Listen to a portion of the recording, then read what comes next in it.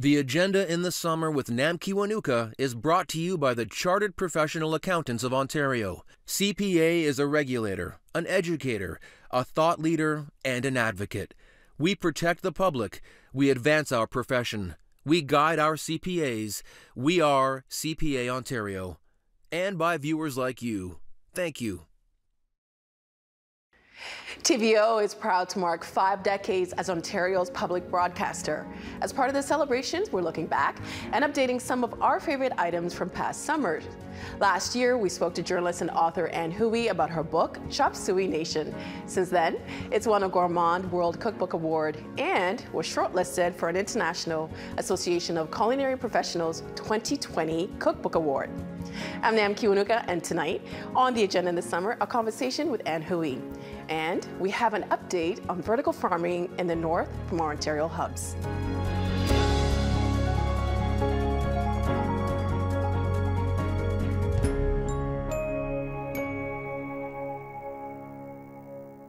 It might surprise you to learn that even the smallest cities and towns in this giant country of ours have one culinary thing in common: a Chinese restaurant.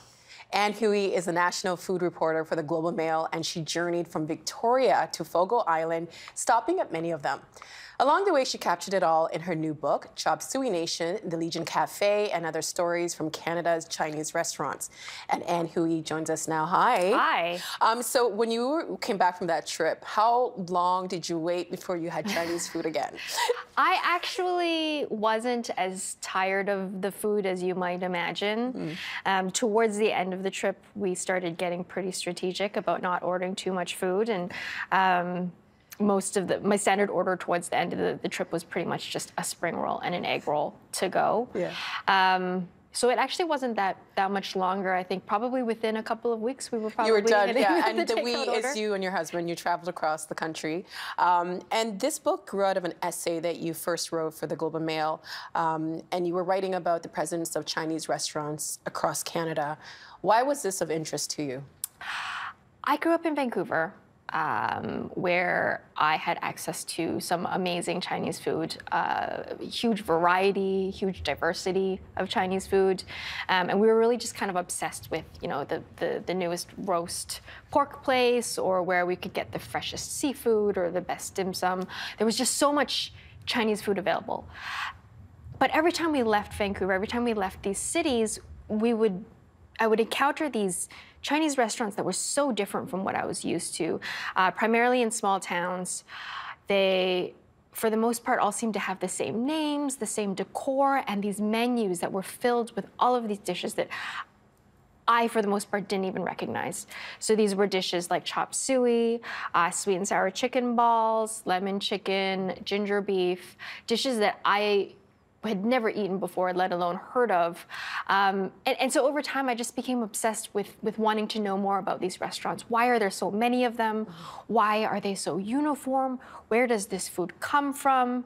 And eventually, in 2016, I pitched the idea of a road trip to my Globe editors. They said yes, and we set out to find answers to all these questions. You wrote about an incident when you were in school, and they had this day to celebrate Chinese culture and food. And then when you had the food, you were like, this is not the food that I have. I was like, what is this? Whose Chinese food is this? So, you know, I recognized that a lot of these dishes were very delicious. But at the same time, I would hear everybody around me, namely my family, relatives, often restaurant workers in these authentic Chinese restaurants, kind of dismiss this cuisine. They viewed chop suey Chinese as being kind of lesser than, as fake Chinese. It was very common to denigrate this kind of food. And so I liked it and recognized it as being delicious, but at the same time, I definitely internalized a lot of these messages of it being, you know, something less than what I was used to. On this road trip, you find out some secrets. We're not going to talk about all of them, obviously, but something that came up that you didn't seem to really know was that your own family had a history in having a restaurant.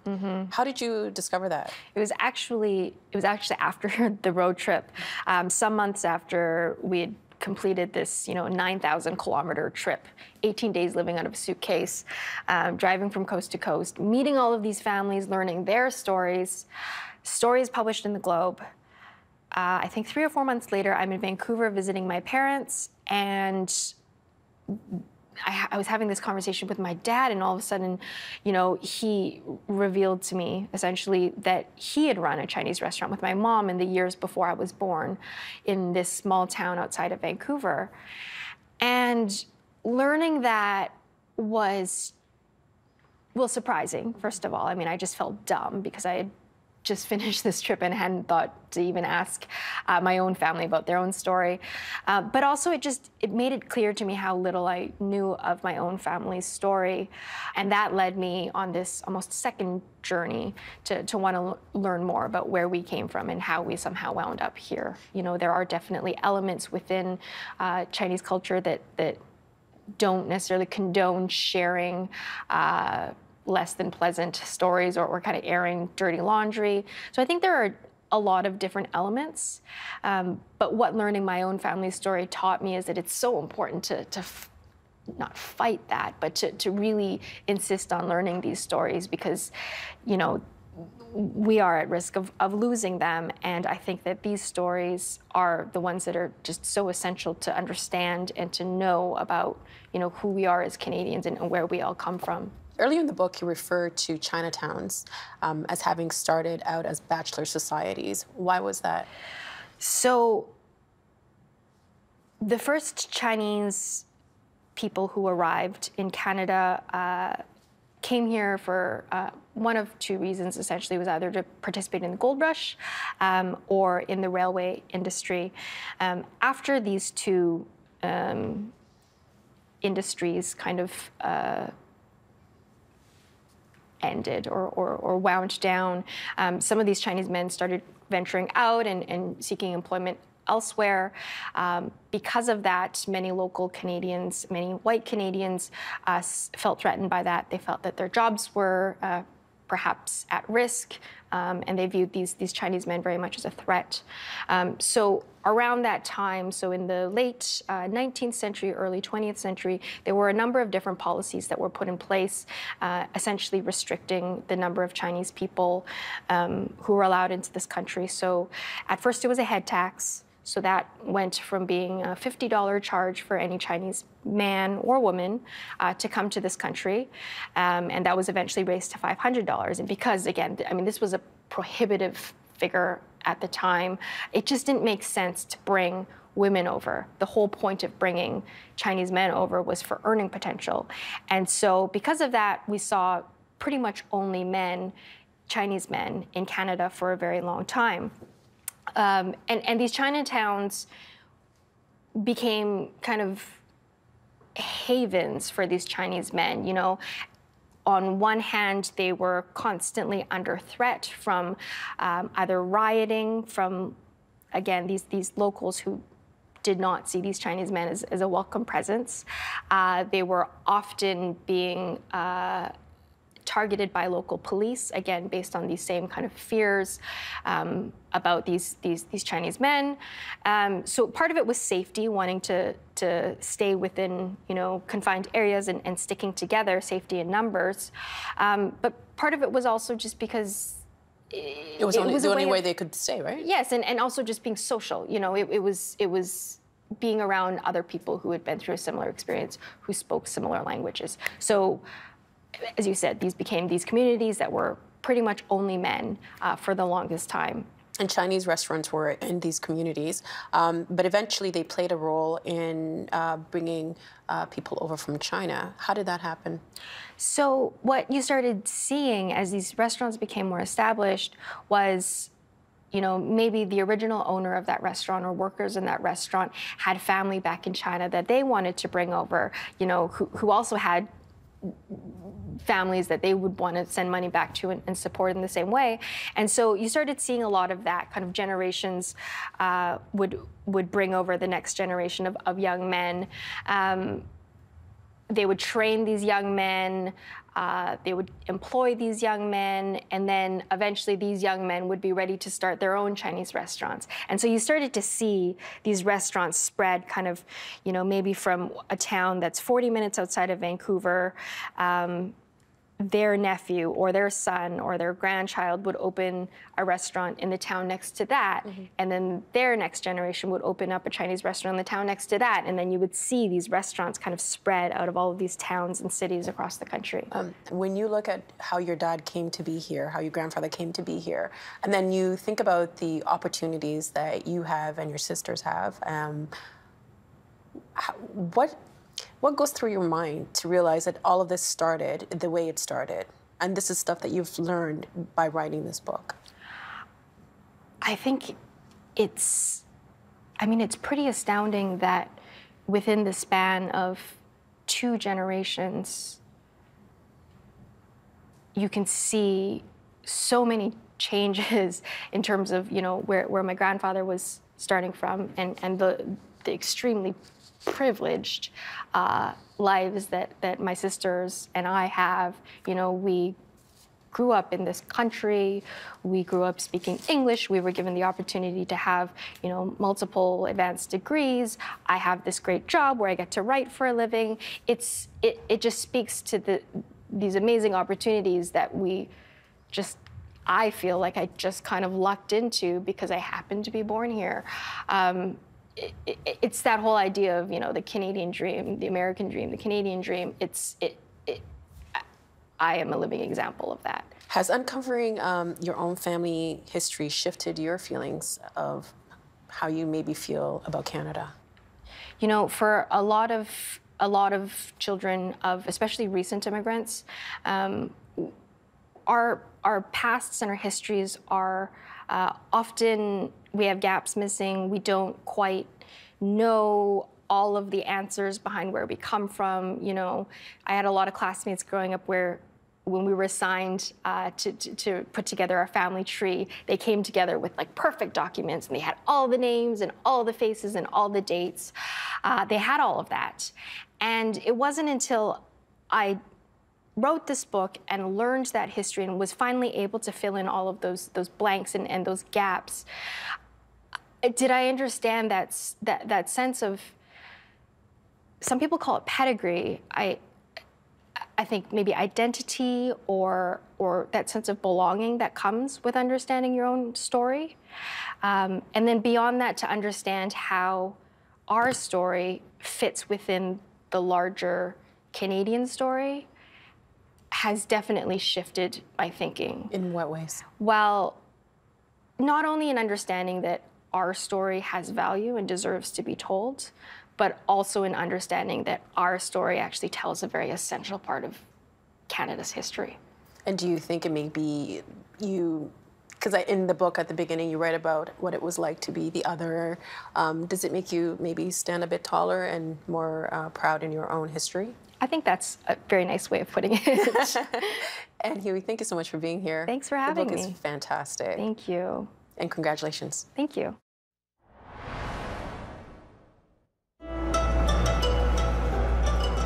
We're standing in a 400 square foot modular farm. We use hydroponic vertical growing technology to grow year round. Our farm is basically an oversized walking cooler that's set on a steel frame, 10 feet high, 10 feet wide by 40 feet long, and it lets us grow a little under 4,000 plants. Stéphane Longtemps operates Smart Green Sudbury, and he's taking a different approach to farming in Northern Ontario. He's growing vertically. Had a terrible farming season this summer. Tons of rain, no sunlight, and so for us the advantage is that I'm growing year round. It doesn't matter what the weather is like outside. I know that this farm is going to stay at a nice 19 to 20 degrees Celsius. In Northern Ontario, that's huge. With only about 100 days of frost-free weather, you're kind of hard-pressed to have a go at it. He and his family have been growing kale and sprouts in Chelmsford, Ontario, about 20 kilometers northwest of Sudbury, since April, and it's been a big hit at the local farmers market. Our kale is unique. Hydroponic kale has a taste unlike outdoor kale. It's got a sweetness to it, and our customers, we didn't really start wanting to just farm kale, but for now the response has been so good that we're growing it and we're selling it out every week. The beauty of the peat moss is that it retains a lot of water. All our seeds are non-GMO organic certified seeds, They stay in our seedling station, which is kind of, most people would know, a little seedling trays. We start them off as babies for about 3 weeks. And after they're about 2 or 3 inches tall, we'll transfer them to our main irrigation system with the big lights. We'll plant it and it'll stay in the towers for about 3 or 4 months. We harvest on a week-to-week cycle. Our lights only emit blue and reds for the most part. We don't have any green spectrum because plants don't use green spectrum. So hydroponics is all about efficiency, delivering nutrients to the root system more efficiently. So our lights are designed for growing leafy greens, and they do that very well. His farm has a few downsides, with hydro being the biggest. He runs his lights 18 hours a day and racks up about $800 a month in electricity bills. And the startup costs for a modular farm are north of $100,000. We're just at the beginning of what I think is going to be an agricultural revolution. There's going to be leaps and bounds and improvements in the technology. I think traditional agriculture is going to be around forever, but you can't ignore that we're quickly depleting all of our good soil. We're quickly going to be depleting all of our fresh water. Even in Canada, that's going to be an issue in the near future. Modular Farms was created in 2015, and the systems were designed for regions like northern Canada, where food security continues to plague communities. But it also applies to northern Ontario, where only a small fraction of food is locally grown. 96% of their food sources was imported. So Sudbury is only producing about 4% of their food locally. Sudbury's, if you go and drive around in our agricultural land, a lot of it is potato. So there is very little fresh greens being grown. Thanks to this modular farm, Stefan and his family can grow about 110 pounds of kale every week. The modular farm uses a fraction of the water a traditional farmer does to grow their crop.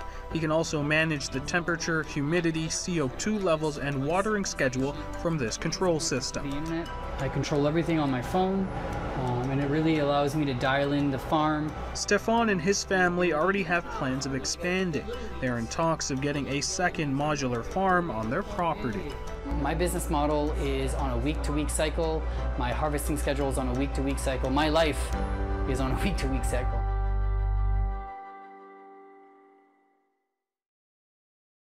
We're happy to report that they haven't just continued to produce all that produce, they're thriving. Here to update us on their operations from Chelmsford, Ontario, Stéphane Longtin, farmer and co-owner of Truly Northern. Welcome to the show. Hi, Dan. How are you? Good. Now, the last time we checked in, business looks obviously a little bit different. We were talking in a 400 square foot, quote unquote, walking cooler. Tell me how things have changed since. Not too long after, actually, we did that interview with you, we got approached by someone who had a large building in a small town about 5 hours north of Sudbury in Opus-Attica. And so for the last year, we've been launching a new type of hydroponic system in there and really boosting production.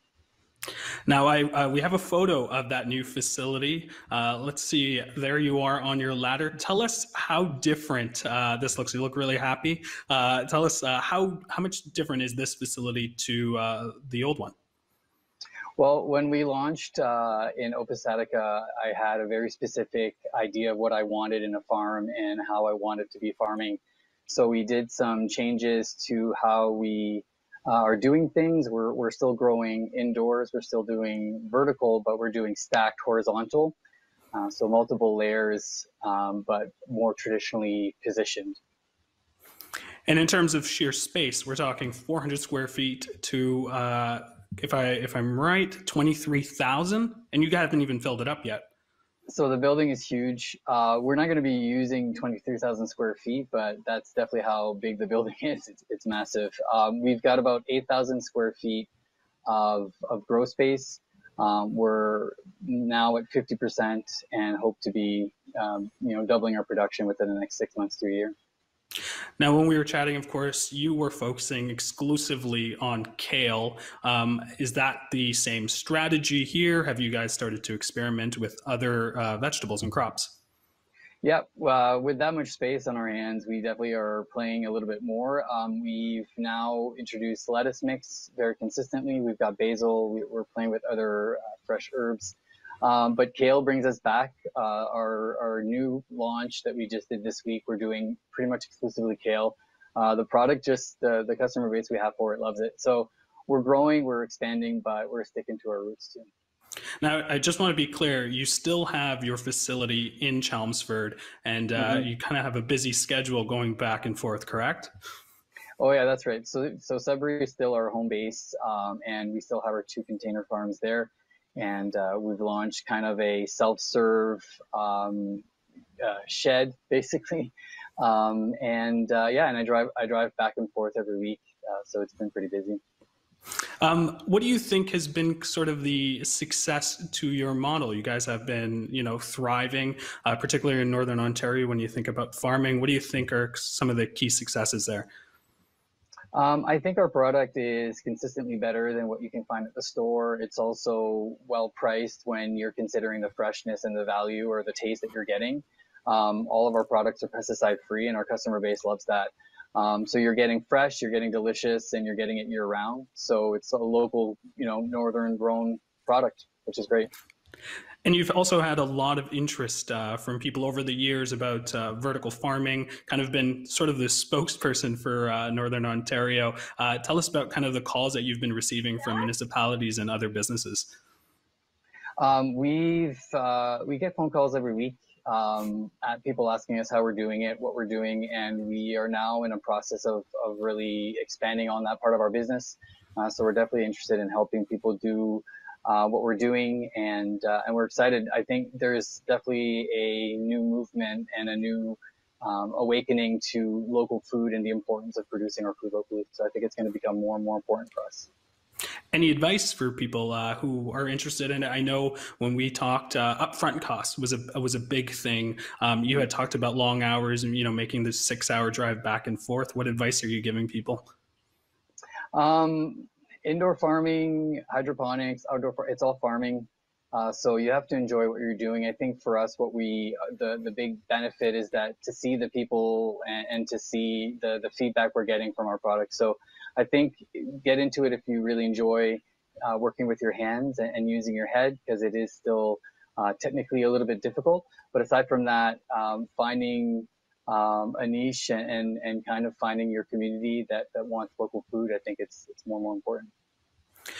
One of the things we had talked about, and it's a conversation when we talk about Northern Ontario, is food security. Of course, we're in the midst of a pandemic. Has COVID-19 highlighted food security in the North and the issues there? Absolutely. I think food security has always been in the forefront in Northern Ontario. I think come around January and February, we understand food security quite well up here. Now I think people are worried even more because of the situation in the United States and our dependence on importing a lot of our food. So I think a lot of communities are waking up to the idea that we do need to roll our sleeves and to grow our own food. One of the things in the pandemic, normally this is the summer, you would be out at the farmer's market. How have you adapted your business to deal with a pandemic? And I want to bring up one of the some photos of the shed that you had brought up. This was something that you have used well before the pandemic. Tell us what we're looking at. That's a photo from the outside, and there's some great footage inside as well. The whole idea of being like, when we launched, we wanted to have a retail customer base, so selling directly from our farm. And we started out with a freezer. It was just a little freezer that we had painted green, and we had a little space heater in there that would kick on if the weather got too cold, or the freezer itself would kick on if the weather got too hot. And that grew into now what is a ice shack that we've converted to a self-serve stand. And for us, it's been wonderful. We used to be tied to the farm with people, and I say tied with love, but always having to be here to deal with customers, and that was great. But it's also nice to not have to be here all the time. So it's been a great success. Mm-hmm. I'm curious, how does the system work? Do you just go in? Do we get to see you on the other end? How does it work? Basically, it's a self-serve shack. Like, we have a money drop box, and all the prices are listed. It mostly works on the honor system. And we have people that will honk their horn if they have questions or if we're low on stuff. And for the most part, for us, we stock the fridge 3, 4, 5 times a day when it's convenient for us, and we go.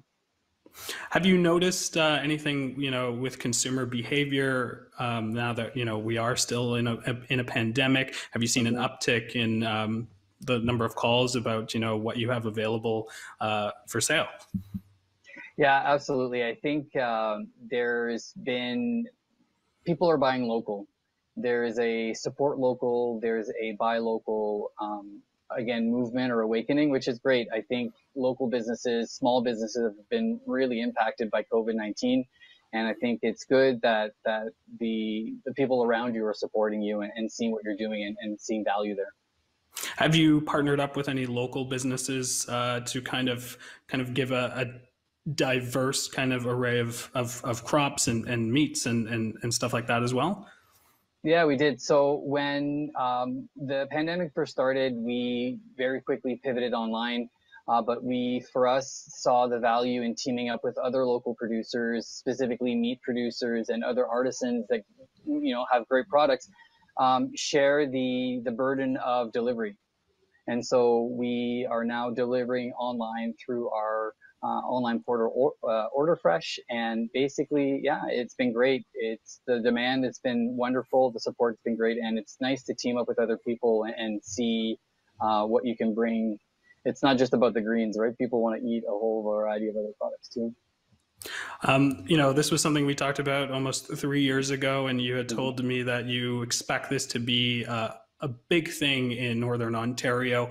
How far do you see this going, not just for your business, but vertical farming in Northern Ontario and beyond?